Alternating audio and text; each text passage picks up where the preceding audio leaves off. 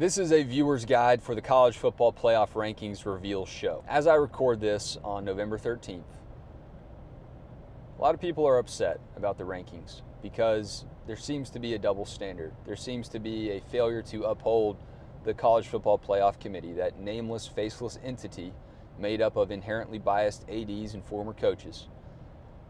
There's a little bit of outrage about where some teams happen to be. Some are too high, some are too low.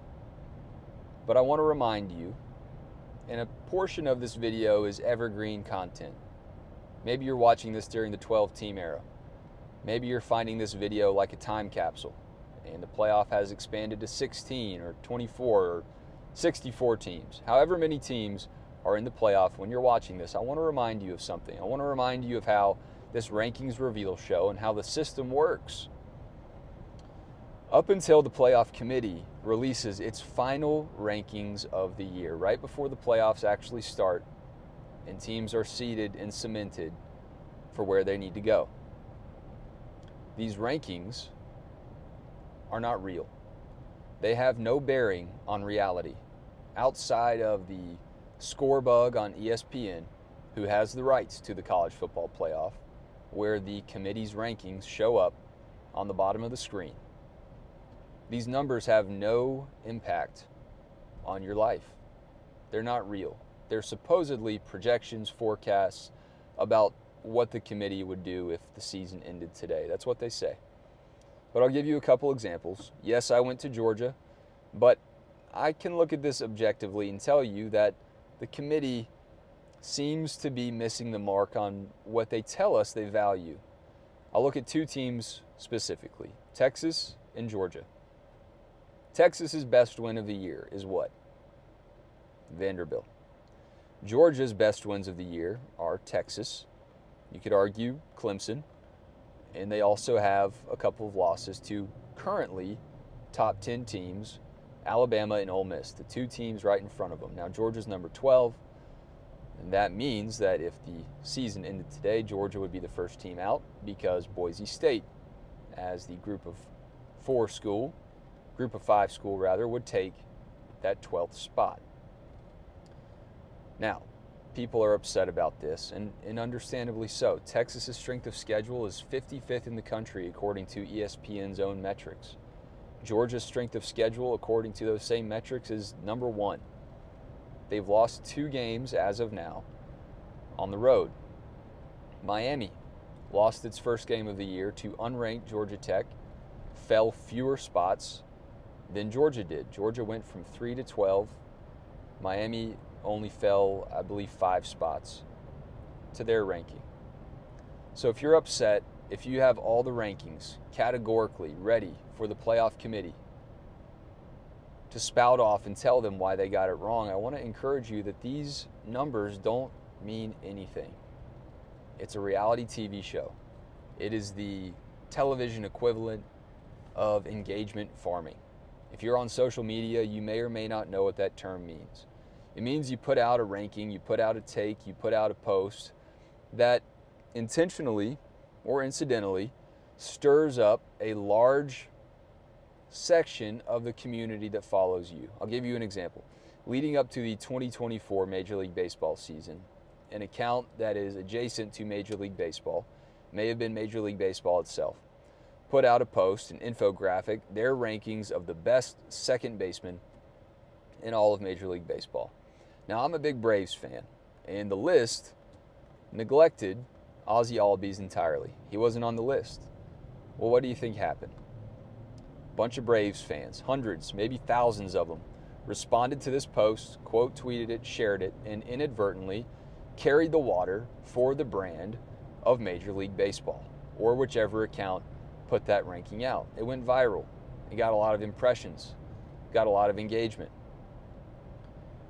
Georgia, again, I will be up front and tell you, I'm a Georgia Bulldog. I went to school there. I got a degree from there.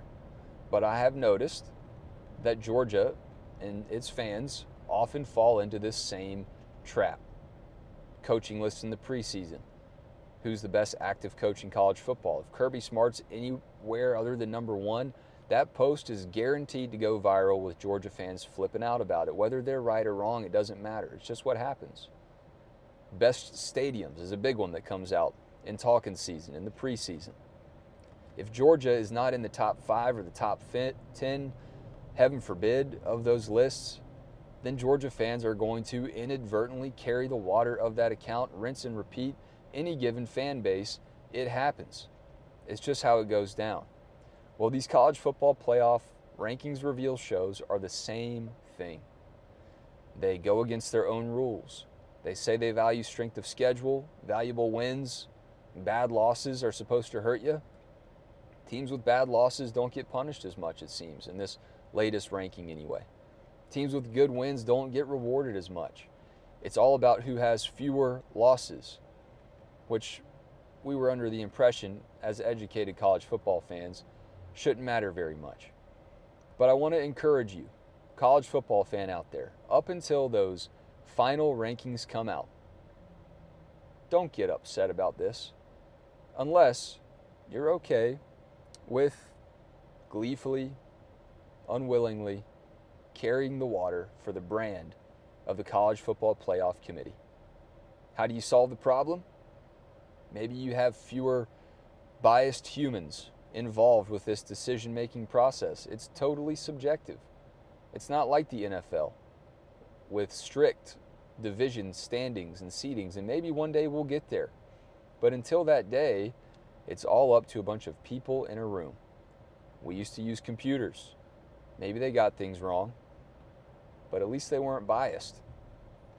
Maybe one day we'll have a blend of the two, a happy marriage that hopefully doesn't devolve into college football's version of Skynet and bring the whole thing down.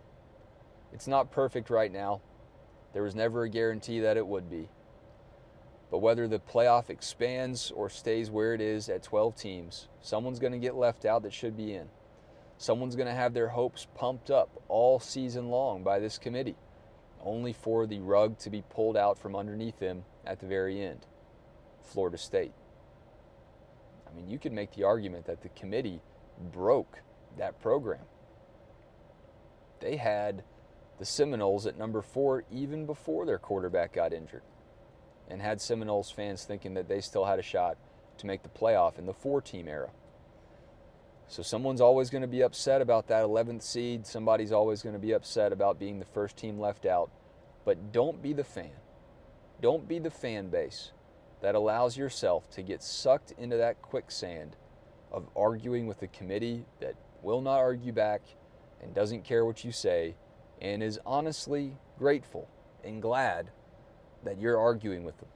Stay strong. Watch the playoff reveal show. Watch the rankings reveal show through that lens. Be where your feet are and have faith or hope, which are two different things in their own way, that your team will take care of its business the way it needs to, and it won't come down to a boardroom decision as to whether or not they get to continue their season and hunt down a national championship trophy. God bless.